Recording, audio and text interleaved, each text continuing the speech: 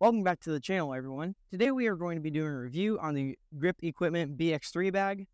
This is about $230 brand new. A lot of professional players use Grip bags, not this specific one. They use more heavy duty, the bigger bags. This is the Bx3. They use the AX5, I'm pretty sure. So it just has a bit more storage, or like disk storage. So let's start with the comfort and the durability. For the comfort, this bag is very light, at least compared to a lot of other bags. And there's a lot of padding on the back. There's especially a lot of durability or padding on these straps. It is a very durable material. You can tell it's going to last for a long time. There's also this little Velcro thing here, which you can put patches on. Now for the storage, it has a lot of storage compared to a lot of other bags. There are, this is to expand the side pockets.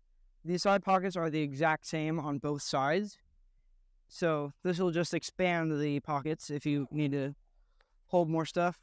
As I said, there's a lot of storage in here. There's this little pouch here, and your hand can fit really far down there. So it has a lot of storage for like sweatshirts or umbrellas or whatever you need to put in there. There is one of these side pockets on both sides that you can put like a mini or like a rangefinder or something like that. There are two pencil holders or like pen holders on both sides to put like little pencils for your scorecards. So, and then there are two really heavy duty water bottle holders. They're insulated, so keep them cooler or warmer for longer. And then for the storage, there's this little pocket here. It cannot fit a disc, sadly, but you can put like a phone or something like that in there. And then there are two pockets here. This top one's a bit deeper than this one. You can put minis or little scorecards or phones or whatever you have, but it cannot fit a disc. It's pretty close, but it doesn't. On the AX5 bags, it can fit a disc, but since this is a smaller bag, this won't fit in there.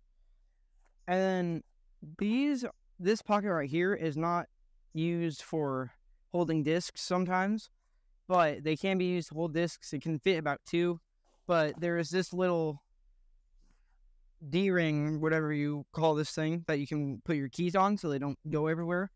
And then there are two pockets, like hidden pockets, so you can put your phone or wallet in there and no one will find it. Now for the disc compartments, the top compartment up here can hold 4 discs at max, and then here can fit 2 discs, two putters. You could probably fit 3 fairway or distance drivers, so that'd be good for like your putting putters. Then down here, there's a little Velcro pouch or patch here, so you can stick that back there, and then when you pull out discs, it doesn't come out with it. And then down here, there are 13 fairway or distance drivers, and then 4 mid-ranges and 1 putter. So it kind of just depends on how many mid-ranges or putters you bag.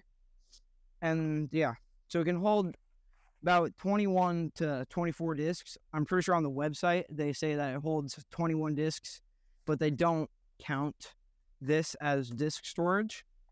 So it's really about 23. You can fit a rangefinder here.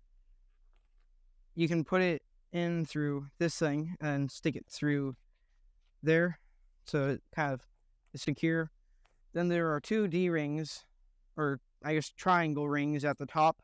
They can put your towels or like your rangefinder.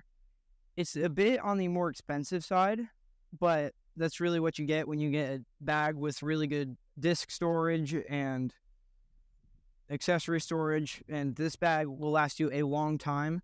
And thank you for watching. Please like and subscribe, and I'll see you in the next video.